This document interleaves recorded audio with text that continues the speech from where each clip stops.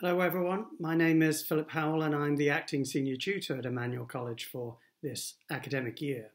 And obviously this is not the ideal time to take over as senior tutor, even if it is temporarily. It's been a very stressful time for everyone concerned, for the staff, but above all for the students who are finding their studies and their lives disrupted, as no one could have predicted at the start of the academic year. It's been a learning experience for us all, but it's also an opportunity for me to tell you something about how the university and the college will be as we move forward into the start of what's going to be a virtual Easter term. Now, that's a challenge in itself. The university puts great store on the fact that a university education at Cambridge is about having to be there. That's why we talk about 𝘤𝘰𝘯𝘯𝘬𝘐𝑵𝑠 and we make a big effort for students to keep term, as we call it. The idea is that they benefit most from the education here, they benefit most from the social experience, and we have the opportunity to look after their interests, personal and academic, if they are in residence. Now, there are very few students who are now resident in Emmanuel. It's about half a dozen undergraduates and maybe 70 postgraduates, and that's it. So the college will look very different. It'll look very empty for the coming weeks and the coming months. Essentially, everything is moving to a virtual platform, and we are having to get used to the fact that our contact with students is now going to be having to be done at a distance, using the video conferencing facilities that I'm sure all of us have been tutoring ourselves in over the last few weeks. That'll be a challenge, but as far as teaching is concerned, the university is keen that we make this coming Easter term as close to a normal Easter term as possible. That means that we put on the same number and the same type of supervisions that we would normally put on in an Easter term. That means having tutorial meetings, that means having directors of studies meetings, and that means allowing students to have access to the tutorial resources that they would have in a normal year.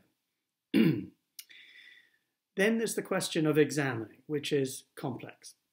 And it's worth just taking a little bit of time to explain to you how that examining and assessment will work this year.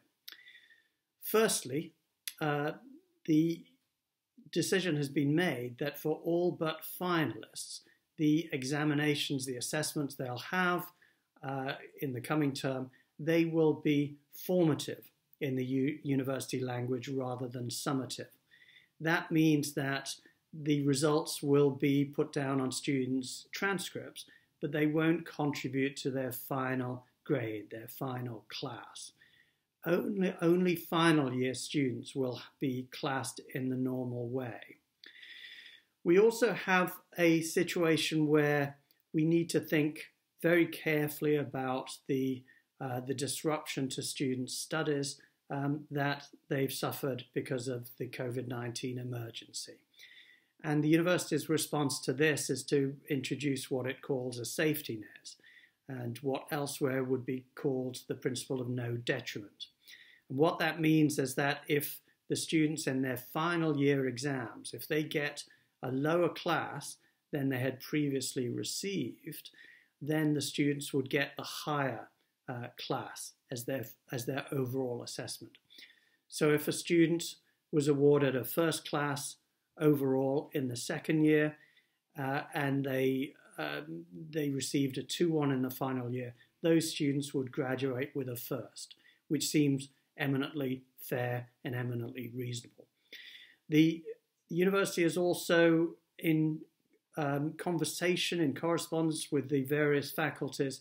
They've also made sure that what we're asking of students is less than we would normally ask in terms of university exams, in terms of the numbers of questions that students are asked to respond to in an exam. And obviously, a lot of the paraphernalia that some of us who are Cambridge University graduates will remember. All of the things that perhaps we look back upon with still some terror. Proctors patrolling exam halls, for instance, or invigilators barking out how long we've got left, 30 minutes, 10 minutes, 5 minutes, and stop writing. All those things will be shelved, of course. The exams and the assessments have to move to a virtual system. And what that will mean for many students, not all of them, but for most of them, will be that they will be delivered an exam paper online, of course, and they will be asked to respond to a number of questions within a time window that might be a few hours, it might be a whole 24-hour period. That doesn't mean a 24-hour exam, but what it does mean is that students will have that length of time in what is essentially an open book take-home exam in order to carry out to write responses to those exam questions. There are other forms of assessment and forms of mitigation that need not detain us here. But essentially, that's what the university is going to be moving for most students who are here. That might seem relatively generous, but there are some other pressures that come with this for the students, and I don't want to underestimate these. Obviously, students will need the right technology in order to respond to exam questions which are posted online, but perhaps more importantly, they need to have some their own space and time. They need to have a desk, they need to have relative quiet, and they need to have peace of mind and security in order to respond effectively to exam questions. That's not going to be easy, but we hope that we can work with students to try to mitigate whatever difficulties they might find themselves in. The students will be asked, if they possibly can, to take exams. There are some exceptions, and there is the possibility of taking some exams further down the line.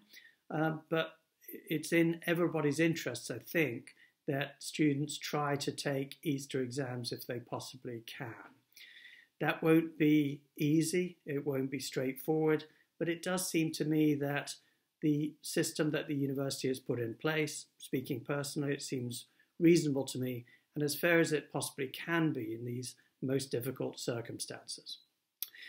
Now, I mentioned before that this is my first year as senior tutor. It will be my only year as senior tutor since I'm only doing this temporarily. But the one thing that I was looking forward to was shaking students' hands as they walk out of the Senate House. The senior tutor is usually on hand, you'll remember this, to wave a funny hat around and to shake students' hands to congratulate them on finishing their degree and receiving their degree. That was something I was really looking forward to. And even in normal circumstances, we'd have a situation where, because there's a lot of handshaking going on, I know for a fact that senior tutors tend to secrete bottles of hand sanitizer somewhere about their person in their academic robes. We don't need to worry about that this time, but it is a very, very great shame that we won't have a graduation ceremony in at the usual time. The students are also missing out on May Week. They're also missing out on all their end of term, end of year, end of Cambridge rites of passage. That's going to be an awful shame. And we will try to make it up to students as best we can. We will have a graduation ceremony down the line. We can't schedule it because none of us know quite when that will be, but we will try to make sure that we celebrate the achievements of this year's graduating cohort in the way that they should be celebrated. As I say, we don't have a time for that, but we will make sure that we do this. I look forward to that.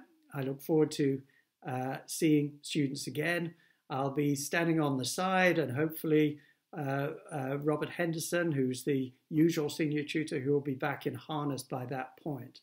But I will look back upon this strange, unprecedented year and I will try to remember just how important it is for students and for everyone else that we make it through.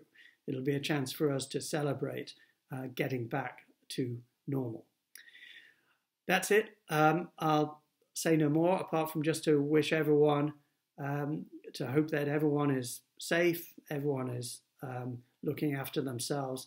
We're thinking about you here at Emmanuel, and we look forward to welcoming you back in college in person at some point in the future. Thanks very much.